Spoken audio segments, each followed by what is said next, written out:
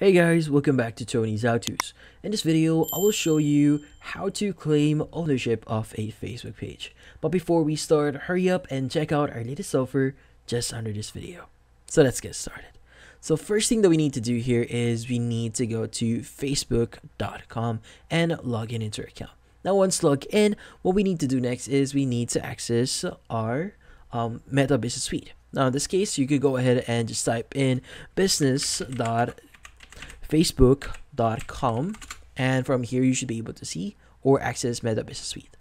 Now in this case, what we need to do next is we need to access our business account.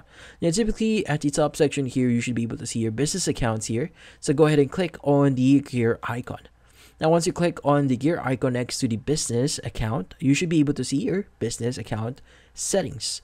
Now in this case, we want to go to business assets here, and under business assets, what we need to do is we need to click on add assets. Now under add assets, what we need to do here is we need to choose the Facebook page here, since we want to claim a specific Facebook page.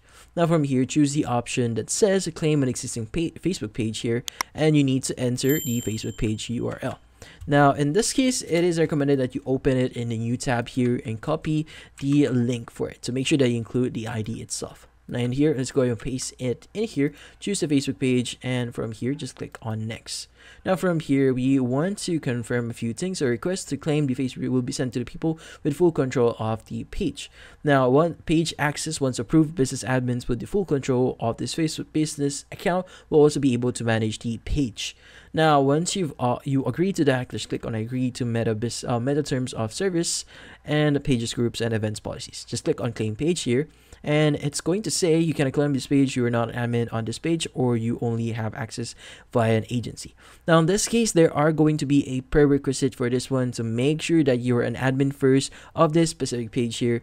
But once you're an admin, you could go ahead and just basically confirm it, and once you confirm it, it will redirect you to the done page here, and from here on you should be able to request or claim this specific Facebook page here. But that's about it.